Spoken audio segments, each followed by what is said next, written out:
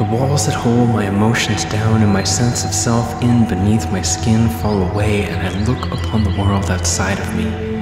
But it is no longer outside of me, it is of me somehow. It breathes and moves, it is alive. The birds, the trees, the water, they are alive as I am alive.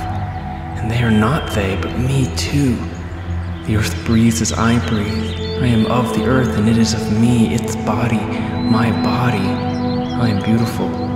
The earth is beautiful.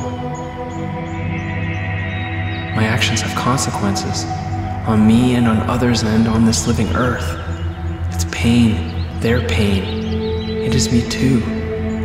Oh, and there is so much pain and so much beauty, and it is worthy of love. I am worthy of love.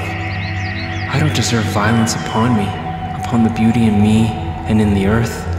The earth does not deserve this violence, and the tears fall. They fall in grief as each once living creature gets a tear, and each species now gone extinct gets a tear, and each mountain, forest, and ocean no longer able to sustain life gets a tear, and the grief, and the grief, and the beauty of this life and of this land and of this gift to be alive and held in such beauty, even in the midst of such pain.